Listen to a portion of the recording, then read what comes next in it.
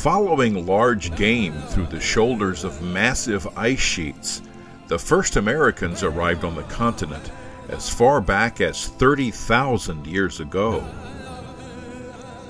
For millennia, these huge animals would sustain the hunters and gatherers who crossed the land bridge we call Beringia, leaving Asia for this new land, America. At some places, they left behind the tools of their hunting trade as they refined the manufacture of hunting points.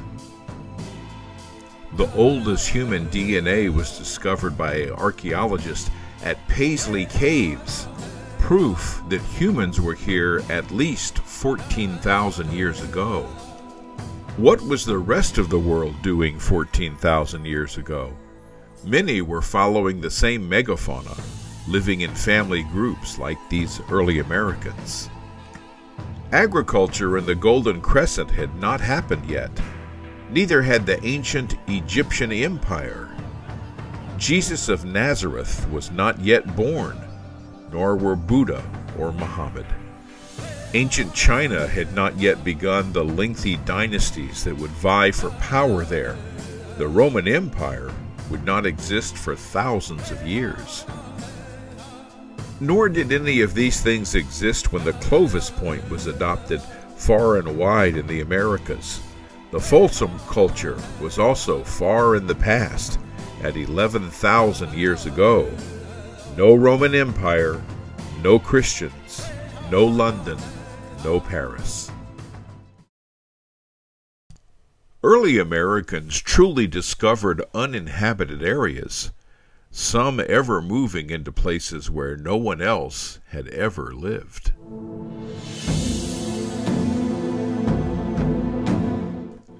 While oceans were low due to a big freeze-up, some returned to Asia without the knowledge they had ever been somewhere else.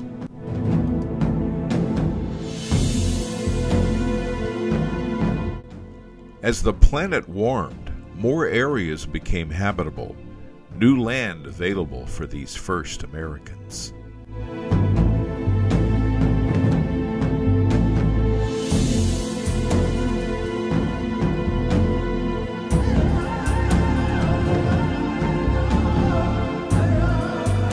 By 10,000 years ago, sea levels rise enough to flood the Beringia land bridge. No more walking from Asia to America. Mammoths, mastodons, and huge bison still lived in the much wetter Southwest, but soon they go extinct.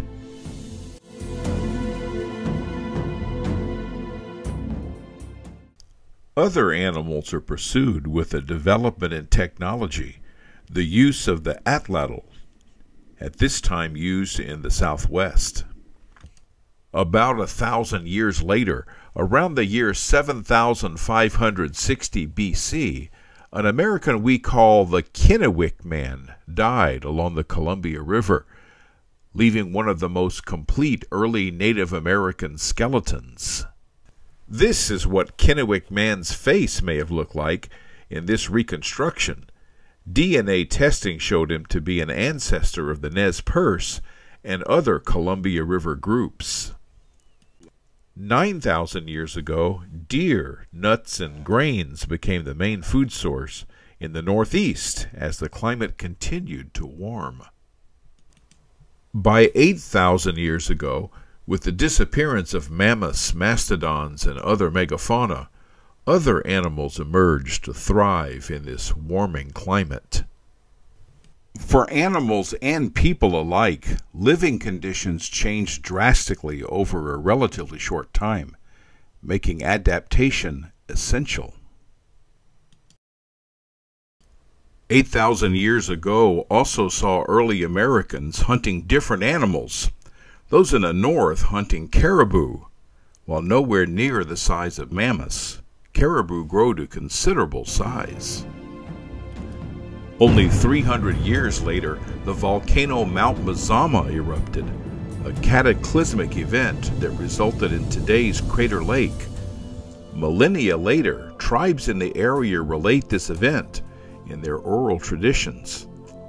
7,000 years ago, early cultivation of food crops began in Mesoamerica, while Native Americans in the Pacific Northwest developed an economy based on salmon.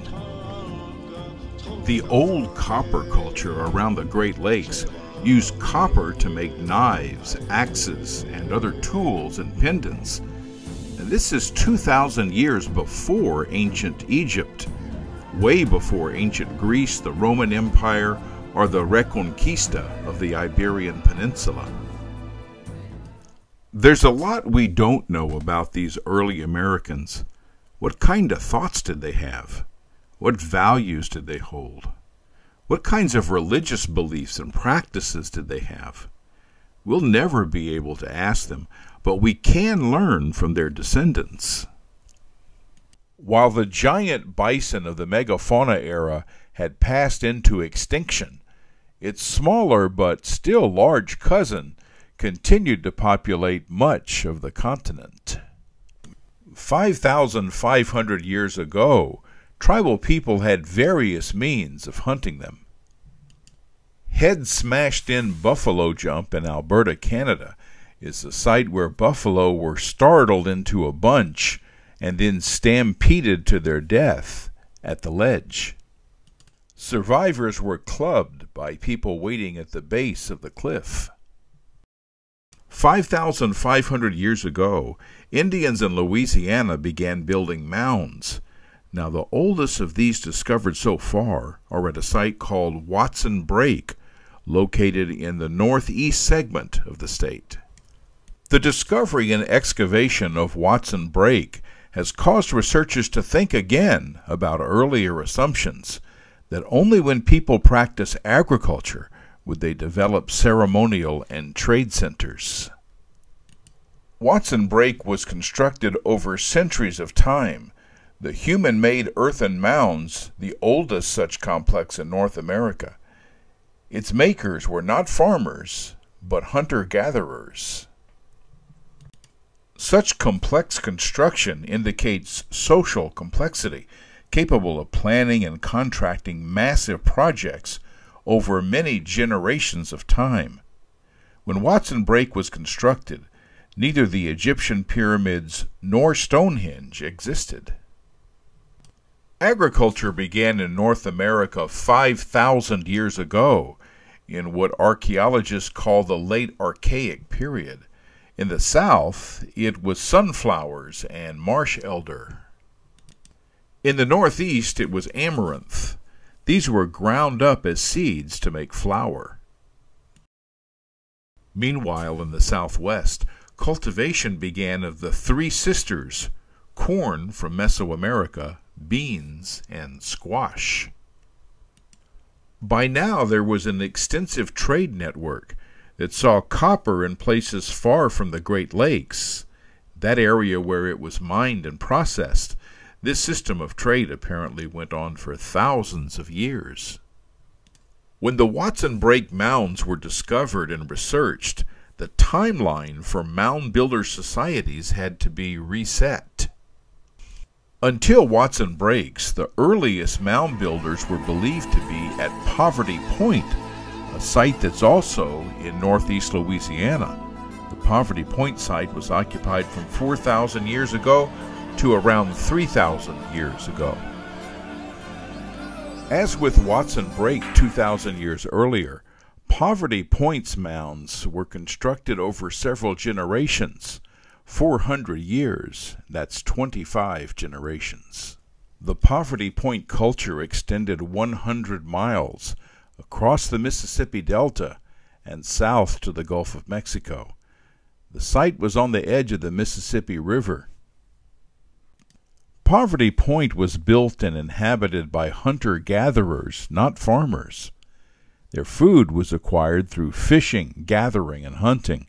They lived on deer, small mammals, fish, turtles, nuts, fruits, and berries. Poverty Point Indians left millions of artifacts that have been recovered and studied by archaeologists. They include human figurines and instruments made from bone and imported rock. One unusual item is this weight for use on an atlatl. Poverty Point was built on Macon Ridge and covers over 400 acres. At a time when most Americans lived in small groups, Poverty Point had a considerable population, described as the largest and most complex late archaic earthwork occupation and ceremonial site yet found in North America. This plaza area was ringed with pole structures, marked with white barrels today, built, it seems, for gatherings. Poverty Point is a national monument and a World Heritage Site, started 5,500 years ago.